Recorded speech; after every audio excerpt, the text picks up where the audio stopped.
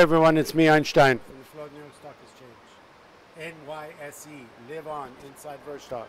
How you doing? Market closed off 70 points, ends of the quarter. Wild and crazy ride we've had.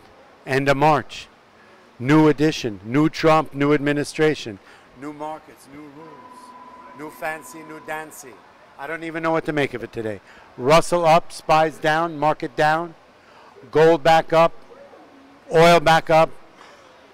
End of the quarter, huge move. Market closed at 20,663. Not a bad showing for this quarter. I don't even know how many percent this market's up in this quarter, but surely up a couple thousand points since the election. What in goodness name is going on? Have we been hacked by Russian spies? Was our election tainted by Mr. Putin? Is the world coming to an end? What's happening in our economy? What's going on with corporate profits? How bad is retail? Are the drug companies going to get restricted on their costs, on their margins? What's going to happen with oil and the Saudis? What's going to happen with Mr. Trump? Is this administration going to be completely dislocated? Do we buy the energy sector? Do we realize that consumer confidence is as high as it's been? Corporate earnings are projected to be higher. We have an administration that's promising us regulation, rebalancing, tax, rebates, new jobs, new infrastructure, new manufacturing. He met with the manufacturers today. Are we at the brink of something spectacular? Are we on the precipice of a huge cliff? Are we looking at all of it and going, we don't really know what's going on? But net at the end of the day, where do you put your money? Because at the end of the day, everyone's got a bank account. Some bigger, some smaller. Everyone wants to invest their money. Everyone wants to make their money. Everyone wants to buy insurance on where their money is. And at the end of the day, what ends up happening? They put their money here with us at the NYSE. They put their money with you in Germany. Your markets are up, up, up.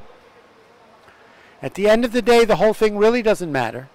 It's a fulfilled prophecy that if you buy the market, and everyone's buying the market, and there's nowhere else to put your money, the market will go up. If interest rates rise into the strength of this market, market will go up. If everyone's on board, all the corporate earnings and whatnot, market will go up.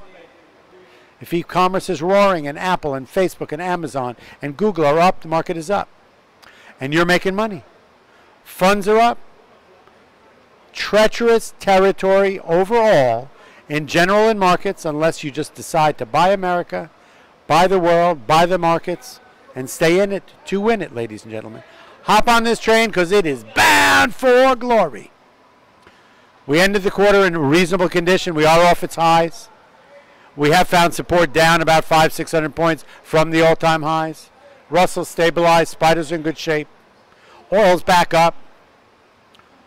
World isn't coming to an end, but we surely don't know what tomorrow is going to bring. Stick with Einstein, inside Wirtschaft, NYSE. I love you all. We'll check again on Monday. It will be April, right? It will be April. Und. We'll be back here again trying to make some money. Data time. NYSE Einstein. NYSE Einstein out for the day. Long week. I'm going home. Ya la la la.